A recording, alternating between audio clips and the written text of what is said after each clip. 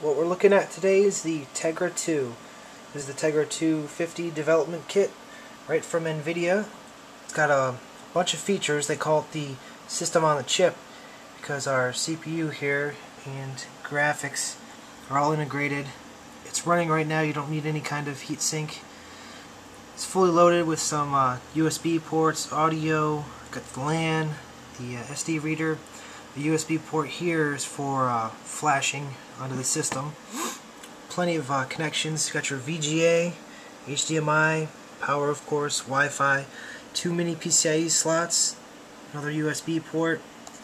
We're all loaded up here with a bunch of Nvidia specific ports for debugging various things, the battery connector.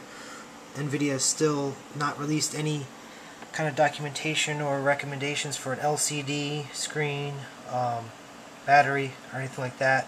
You can also see your 3G spot as well for your SIM card.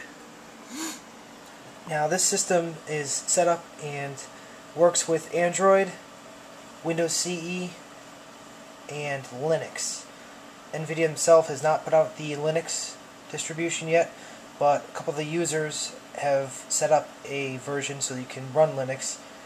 The only bad part is, as you see this USB stick sticking in here, we are flashing just the normal boot up files to the actual flash on board, and your root FS has to run off this USB, which makes it painfully slow. The onboard LAN works, that's why you see a cable plugged in there. The Wi-Fi doesn't, although the HDMI does. By default, this is you can look up the specs online, but it comes with 1 gig of RAM, and it's got the Cortex A9, so it's pretty powerful.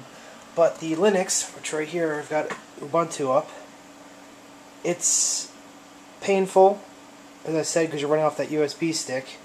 But here you can see our CPU info. Unfortunately, we still got to work to get the whole dual core thing going. But the mem info, we're showing only 512 megabytes of RAM.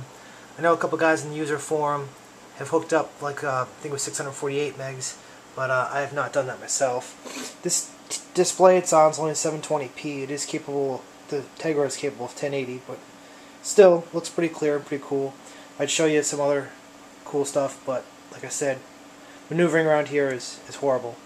But that's the new Tegra 2, supposedly the wave of the mobile future. Hopefully Nvidia will get their act together and give us developers some options to test out more things.